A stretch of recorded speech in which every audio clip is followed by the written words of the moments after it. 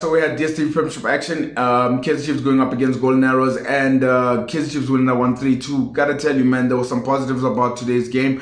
The fact that Kaizer Chiefs is still in touching distance of top 8, that's number one. Number two, also the fact that the club needed this result, considering the changes that have been made at the club, and as well as the fact that given not having to leave, people were going to watch this game to say what would have been the excuse if they didn't perform well.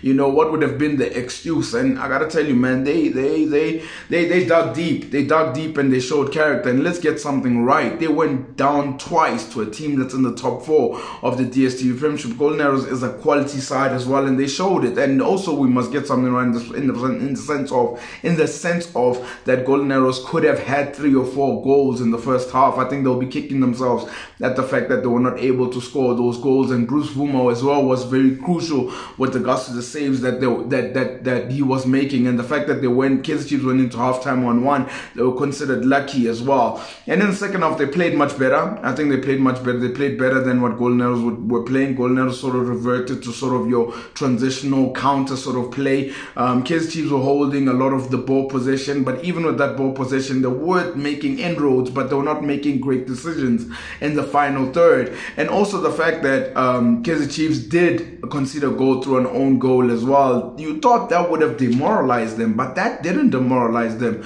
Not at all. It didn't demoralize them at all. It actually gave them the oomph to actually keep on going, to actually believe that they can actually get a goal as well. And I think the change of Noah coming in was sublime, and it was a master stroke, because he was a change and he assisted 2 goals for Manyama, which made him even score a hat-trick as well, which you gotta give credit for as well. And I'm sure Golden Arrows will be beating themselves up at the fact that they know themselves they could have scored a number of goals. But as for Kaizer Chiefs, the one thing I will say about that is that they did play like a team that wasn't shackled. And yeah, now it's going to obviously raise questions as to what was going on all along the season, because in that performance, they really did perform decently.